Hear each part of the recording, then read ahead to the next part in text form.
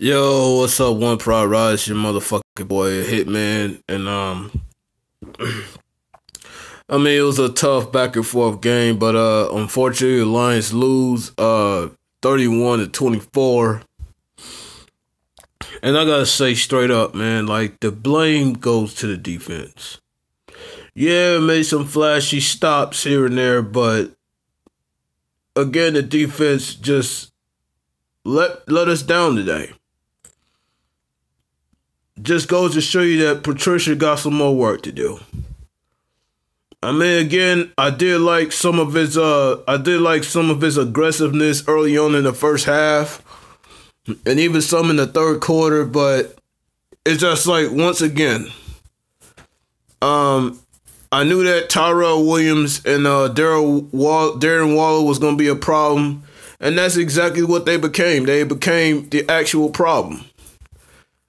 Now, even though the Raiders and their penalties really tried to give this game away to us, it's just that unfortunately, like, the defense was just given. Basically, Derek Carr could build a hotel behind that offensive line, and he still wouldn't have got touched.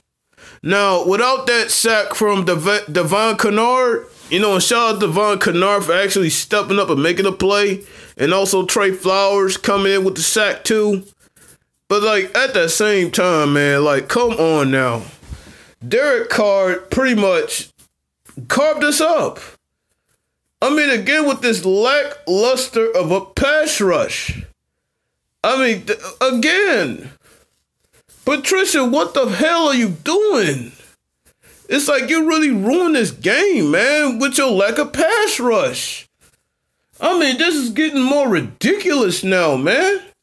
How many great games do Marvin Jones have to turn in to actually mean something? Now, I missed something last week because we was facing a rookie quarterback, but did you really think we was going to get away with that against Derek Carr? Now, say what you want about Derek Carr, him being a perennial Pro Bowler and all that, but he was a slight quarterback that is slightly above Daniel Jones. Playoffs twice, even though they got knocked out against the Texans, but you cannot pull this shit against Derek Carr and then expect to win. I'm putting 100% of the blame on Patricia's play calling. I'm putting it on Pasqualoni. This defense was not ready to play today, and it clearly showed.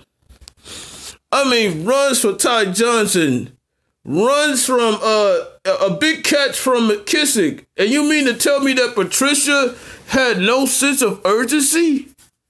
Patricia and Pasqualoni, they had no sense of urgency when it come to pass rush until it was too. It didn't matter if it was Darren Waller, that new other tight end Justin Moreau, or was it Tyrell Williams? It didn't matter. And then you had a couple of swing pass catches from my man Zay Jones, and then you let Renfro get a touchdown in the corner? Again, defense big time failed this game. All of it goes to the defense. I don't want to hear shit about Stafford in this game.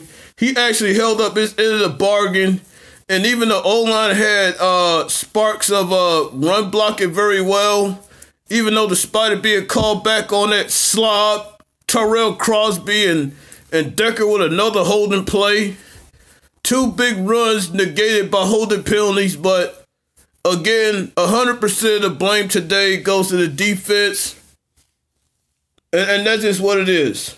I don't know what to say about Patricia right now.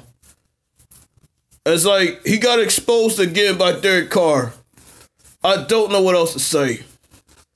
And that's pretty much all I'm gonna say on this crow. But shout out to Raider Ben. Shout out to Watts Raider. Shout out to Raider 1995. Shout out to Pistol 213. I know he don't make videos anymore, but I know he chimes in here and there. Shout out to the original Raider. You know what I'm saying? Shout out to the homie from the Bay, Yoda. And that's pretty much it, man. It's your boy Hitman, and I'm out.